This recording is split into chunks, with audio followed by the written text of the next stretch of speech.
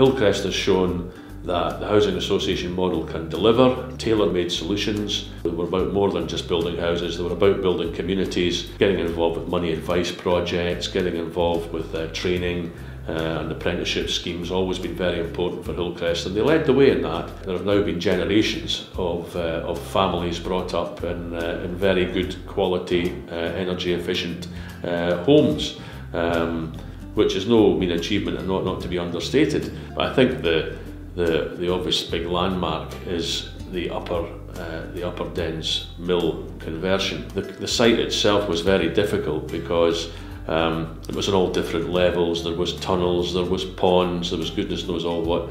But it was done to a very high standard. It won a lot of awards, and it stood the test of time. It's still a very good development, and incorporating public art, which was quite revolutionary at the time. So I think that would be the big breakthrough moment for Hillcrest.